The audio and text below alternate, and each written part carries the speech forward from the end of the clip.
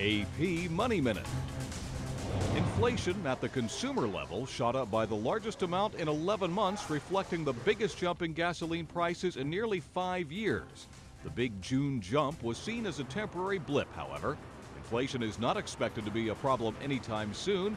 Compared to a year ago, prices were actually down 1.4%, the biggest year-over-year decline in nearly 6 decades. Those offers to modify your mortgage, be wary. Prosecutors across the country are filing nearly 200 lawsuits and cease and desist orders against loan modification consultants accused of bilking desperate homeowners. And the Federal Reserve expects the economy will sink at a slower pace than it previously thought, contracting between 1 and 1.5% this year. Unemployment, however, which climbed to a 26-year high in June, is expected to rise as high as 10.1% by year's end. I'm Mark Hamrick with AP Money Minute.